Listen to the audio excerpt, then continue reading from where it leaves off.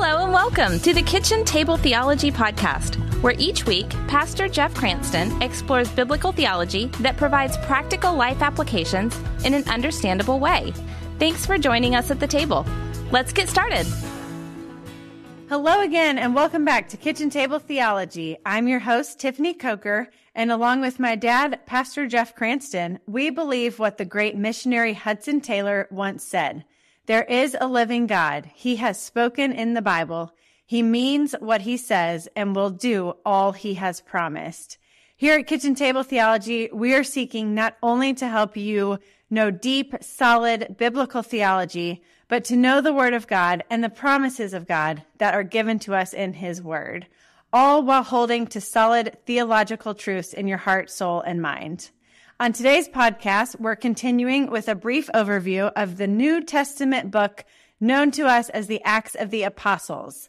Beginning back at episode number 143, we have discussed and studied a number of Old Testament and New Testament books with their theological themes. So if you've missed any, I encourage you, go back, check those out, give them a listen, and see what you might learn. Dad, how are you doing today? Well, I think voice-wise, I'm doing better than I was on the last podcast. So the voice is coming back a little bit, but I'm doing good. I had my Southern Pecan coffee this morning, and I've got iced tea with me right now.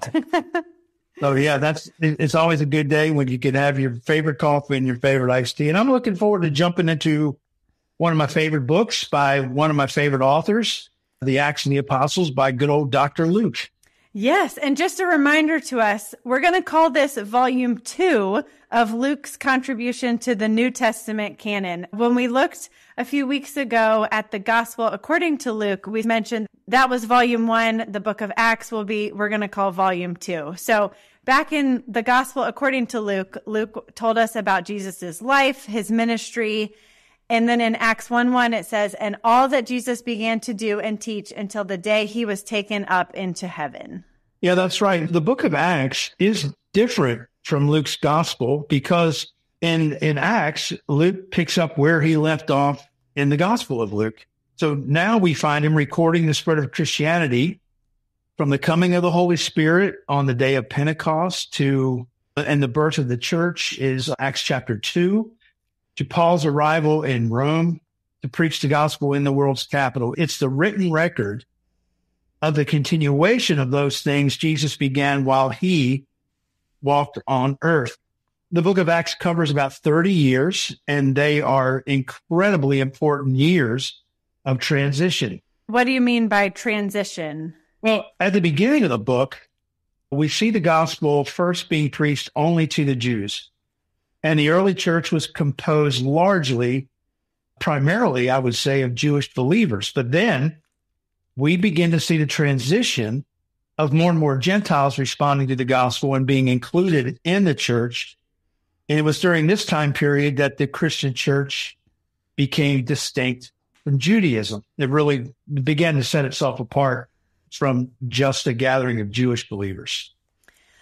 So we already know that the book of Acts was written by Luke, just mentioned that, who wrote the gospel that bears his name. And in that episode 154, when we covered the gospel of Luke, we did a mini biography on Luke. So if you didn't hear that one, you need a refresher. You can pause. You can go back listening to the opening minutes of that episode on the gospel of Luke to find out a little bit more about the author. But what we may not know is when was the book of Acts composed? You just told us that it covers about a 30-year time period, but when did Luke write it? Was it written around the same time that he wrote the gospel? He just kept right on writing? Was it written before this gospel? Was it written a few years later? All the inquiring minds want to know. Please tell us. Yeah, you're full of questions and the good ones.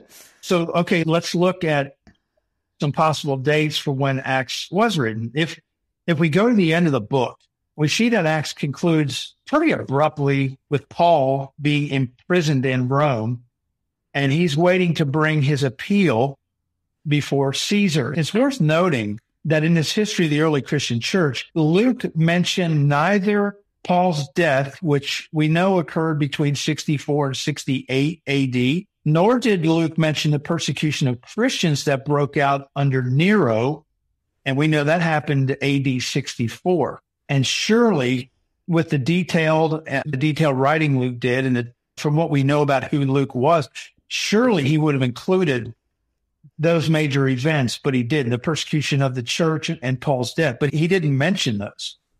Meaning that, more than likely, Luke completed the book before either of those events occurred. So that places the writing date somewhere between, and most scholars will land on this, between AD 60 and AD 62. And so during that time, Paul was in prison and he was awaiting the resolution of his appeal. And of course, that appeal was not granted and it ended in his martyrdom. Okay, Luke is the author. That has never really been in question. Even from ancient times, it was always a given. It's written sometime between AD 60 and 62. We got the background there. Let's move into the theological themes. With a book this size, 28 chapters, I'm guessing there are many themes, but maybe we can pull out some of the major key themes in this book. Yeah, this is when doing what we're doing here on the podcast gets difficult. I can't wait. Yeah, it's like, I can't wait to get the Psalms with 150 chapters and how we're going to do that. But yeah, there are so many theological themes in this book, but because of our time and because this is a podcast, let's just pull out a few that I think are absolutely major, absolutely key themes. But before I do that, I'd love to tell everybody a true story. I think it's a really clever story, and it will springboard us into the themes. Great. We love a story. Yeah, everybody does. It's a pastor in Indianapolis named Russ Blowers, and he was a member of the Rotary Club. And at the club meeting each week, a different member would stand up and take about 3-4 minutes, tell a little bit about his or her job, their business, their job, their career, whatever. So finally the week came, it was Russ's turn. And remember, he was a pastor. Here's what he said. Here's how he described his job. And I'm quoting, "I'm with a global enterprise. We have branches in every country in the world. We have our representatives in nearly every parliament and boardroom on earth. We're into motivation and behavior alteration. We run hospitals, feeding stations, crisis pregnancy centers, universities, public publishing houses, and nursing homes. We care for our clients from birth to death. We are into life insurance and fire insurance. We perform spiritual heart transplants. Our original organizer owns all the real estate on earth, plus an assortment of galaxies and constellations. He knows everything and lives everywhere. Our product is free for the asking." And then he said, by the way, there's not even enough money to buy it, even if you had all the money in the world.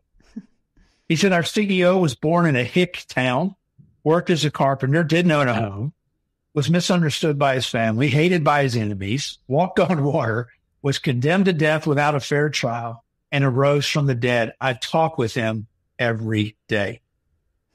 I thought, what a great way to describe, as a pastor, the church. Very unique, and I'm sure it made everybody sit up and pay attention. And of course, he's speaking about the church of Jesus. Mm-hmm. And the book of Acts tells the story of the birth of the church and its first 30 years or thereabouts. It's an amazing book.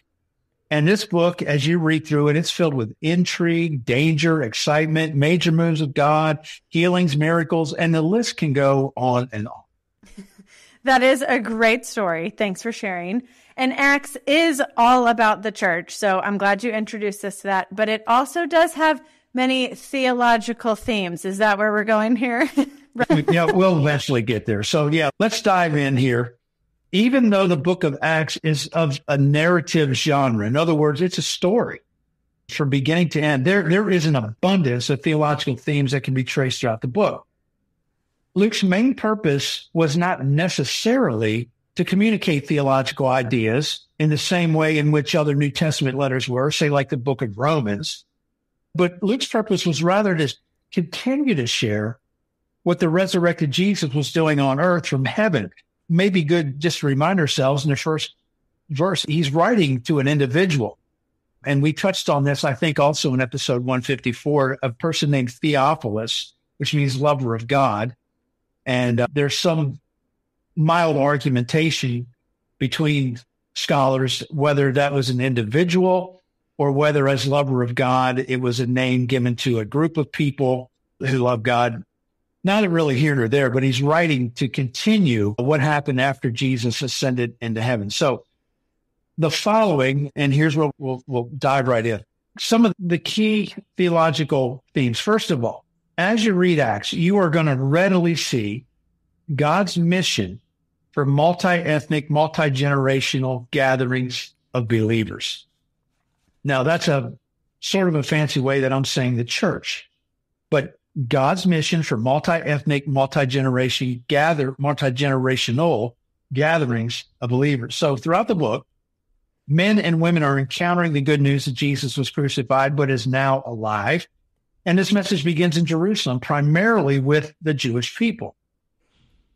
However, through the power of the Holy Spirit coming at Pentecost in chapter 2, it quickly spreads through Judea, Samaria, and to the ends of most of the known world. And so it was God's mission, and still is, for the gospel to spread and bring people to Christ from different backgrounds and cultures and bring them together. It was never meant for one people group, but for all people and all nations. And throughout the book, we see the gospel going to both Jews and Gentiles, educated and uneducated, young and old, and into numerous cultures and people groups. And in that, I think we can see how the gospel quickly spread from Jews to Gentiles, to different languages, ethnicities, so on, which really, I think, gives us a huge glimpse into God's heart, doesn't it? So we have God's mission for multi-ethnic, multi-generational gatherings of believers. What's next? Well, we can't go far speaking about themes in Acts without bringing up the Holy Spirit right off the bat. Here's where we really begin to meet and understand the Holy Spirit. And the study of the Holy Spirit, pause for just a second, in theological circles is referred to as pneumatology, which is a really big theological word, but all it means is the study of the Spirit. So, Dad, you and Jen Denton, who used to be our wonderful co-host, did an entire series on this back. It was episodes 42 to 47. So if you want to take a deeper dive into the person of the Holy Spirit, you can go back and check out those episodes 42 to 47 for pneumatology. Yeah, and hope that you'll do that if that's what you'd like to do. So the Holy Spirit was active throughout the Old Testament and the Gospels, but in the book of Acts, we see him indwelling the lives of believers. Jesus promised the disciples they would receive power to be his witnesses when the Holy Spirit comes. Now that's verse 8 of chapter 1 of Acts. Not long after that promise, the Spirit comes at Pentecost and remains in the lives of believers. And this was new. This had not really happened at this level before. The indwelling of the Spirit throughout the book of Acts was an indication of an authentic belief that people held that Jesus was Lord. And when you enter into that relationship with Christ, one of the results of that is the indwelling Holy Spirit in you. And we see that like we see it now for the very first time in the book of Acts. That's so cool. So we have God's mission for multi-ethnic, multi-generational gatherings of believers as our first major key theme. The second one, the presence of the Holy Spirit, which we see throughout the entire book of Acts. What's another theme you can share with us? Well, we're going to do a 3-in-1 here. We'll call it persecution, protection, and providence. Persecution, protection, and providence. Throughout the book of Acts, believers of Jesus experienced intense persecution because people were opposed to the gospel big time. In chapter 5, we find the apostles being flogged by the Jewish religious authorities. In chapter 7, Stephen, the first martyr, was stoned to death because of his presentation of the gospel to the Jews. Chapter 8, believers were imprisoned because of their faith. Chapter 12, James was killed. Peter was arrested multiple times. Chapter 4, chapter 12. And in addition, the last 7 chapters record Paul's imprisonment and his trials before Felix and Festus.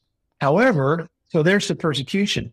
However, God's protection and providence is also clearly evident throughout the book as the Holy Spirit uses the persecution of the believers to advance the gospel, advance the mission of the church, and we begin to see thousands of people come to faith in Christ. I think you have given us a pretty clear overview already of the book of Acts with introducing the church as a multi-ethnic, multi-generational gathering. We have touched on the Holy Spirit and the indwelling that happened of the Holy Spirit in the believers' lives in Acts. And now I know much of the book you just mentioned, persecution, but also God's protection and God's providence throughout all of the persecution. That kind of wraps it up, but I'm guessing there's more because there's always more to learn. So what's another theme?